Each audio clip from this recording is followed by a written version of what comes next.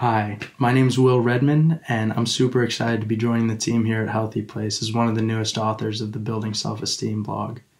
A little bit about me: I'm 24 years old. I'm based out of Atlanta, Georgia, and for as long as I can remember, I had struggled with low self-esteem, and it really took over my life.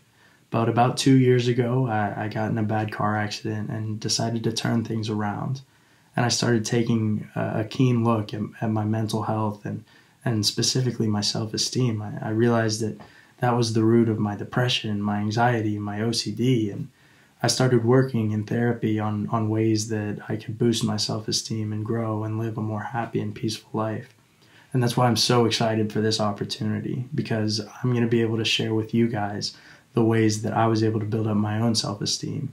And you'll be able to come along with me on this journey.